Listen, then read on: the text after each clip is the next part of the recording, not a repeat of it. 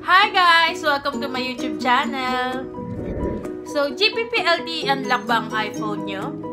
Tara, gawin nating semi-factory unlock. If you wanna know kung paano ito gawin, just keep on watching. So, step 1, look for keypad or emergency dial, then dial *5005 *7672 *99 number sign, and then press call.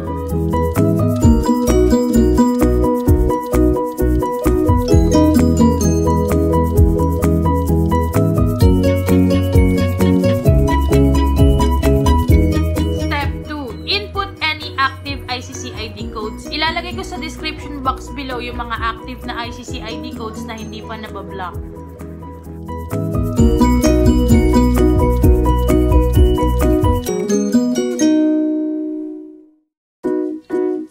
Step 3. Choose 3G, 4G Sharp or ICC ID mode or ICC ID perfect mode. Kung alin din yung makikita nyo sa screen nyo, yun yung piliin nyo.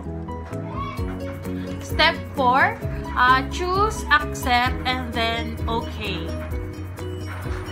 And then reinsert the SIM card or ilabas nyo ulit yung SIM tsaka yung GBP tapos ipasok nyo ulit.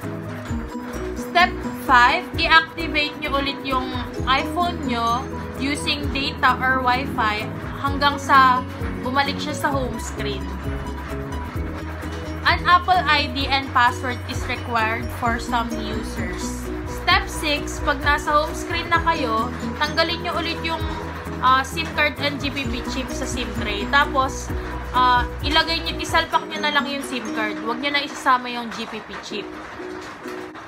At hintayin nyo basahin yung SIM card nyo na parang factory unlock na. Safe siya mag-update and safe din magpalit ng SIM. Tried and tested. Ang hindi lang safe ay ang pagre-reset. Pero pwede nyo namang ulitin yung steps na itinuro ko para gumana ulit. Take note, temporary solution lang ito and hindi ito forever. Walang forever. So, hanggat gumagana, samantalahin nyo na yung pagkakataon. From iPhone 4S to iPhone X, gumagana to. Pwedeng-pwede. So, please guys, huwag niyong pagkakitaan to and huwag niyo i-self-proclaim na factory unlock na yung phone niyo kasi temporary solution lang talaga to. So, kung nakatulong tong video na to sa inyo, please like this video and subscribe to my channel. Bye-bye!